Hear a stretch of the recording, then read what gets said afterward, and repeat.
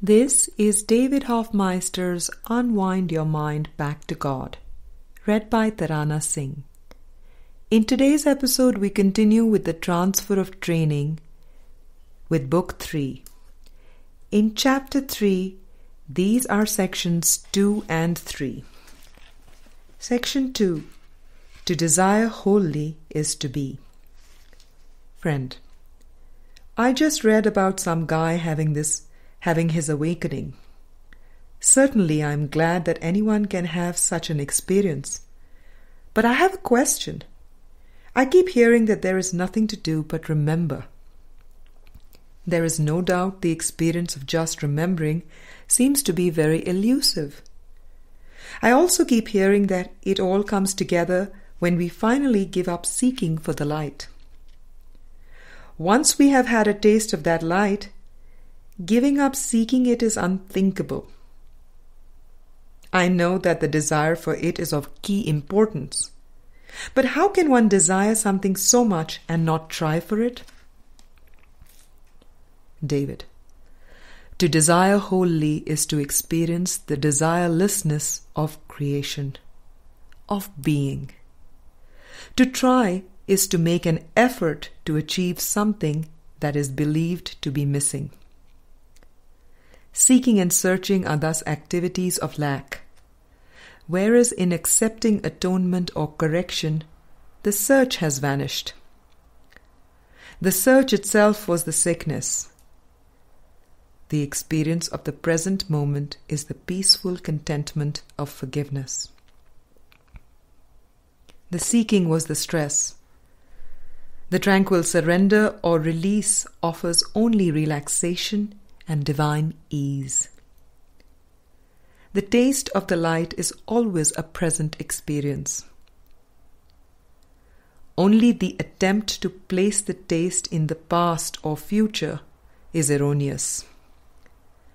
Remembering the present and forgetting the past go hand in hand. It cannot be difficult to be as one is now. But the belief in linear time introduces the illusion of the necessity of change. What could it mean to change our mind about our mind, but to accept our changeless oneness? Desire is not a matter of degree, nor is our oneself in God. Simply forgive the trying to be anything. Being is beyond the concept of change.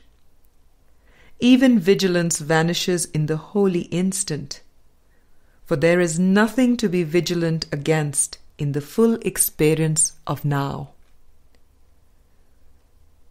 I rejoice in the living moment.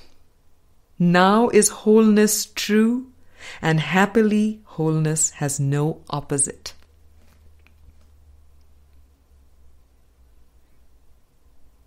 And now we have Section 3 of Chapter 3 of Book 3. Spiritual practice is nothing without integrity. Integrity is a symbol of an integrated or whole mind. A mind in which there is no conflict and nothing is out of accord. Integrity follows from honesty, and honesty follows from trust. By honesty, I mean consistency, and by trust, I mean trust in the Holy Spirit. It is impossible to believe in the ego and have trust, honesty, or integrity. Those who claim to teach or follow the simple teachings of forgiveness in the Bible and A Course in Miracles are called to expose and release the ego and judgment. This exposure and release of ego and of judgment is a path to enlightenment or salvation that succeeds only through complete forgiveness. There is no partial forgiveness as there is no partial healing. The mind which seeks to compromise between the teachings of forgiveness and the self-image concepts of the ego is asking for the impossible. Truth is beyond options. There can be no compromise in the gateway of forgiveness that leads to divine love. The belief system of greed, possession, and control must be released entirely for trust, integrity, and honesty to be realized. Jesus said you cannot serve two masters and you cannot see two worlds. The mind which attempts to possess has denied its spiritual reality and the truth of our being. Many come to Christ and say, "Lord, Lord," but their hearts are filled with desires for control and possession.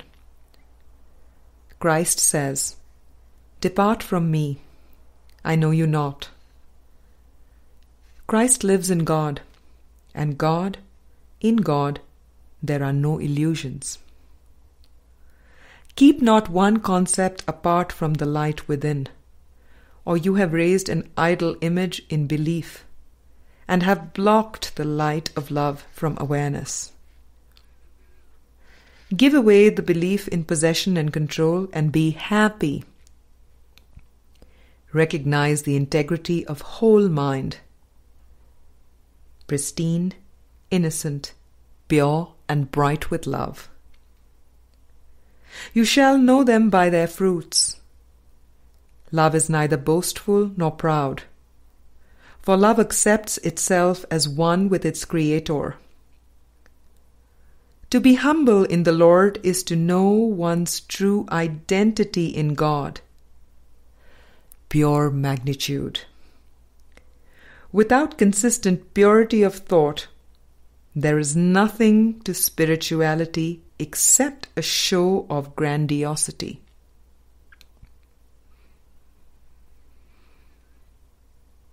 This show is but deception. Be humble in God's love by releasing every scrap of possessiveness and pride, and by accepting the glory of, "I am as God created me." The fruits of forgiveness and mind-watching are pure joy. Accept the gifts of the Spirit now. Be not tempted by specialness and the littleness of form when the content of Spirit is available for the asking. Behold the good news of the kingdom now.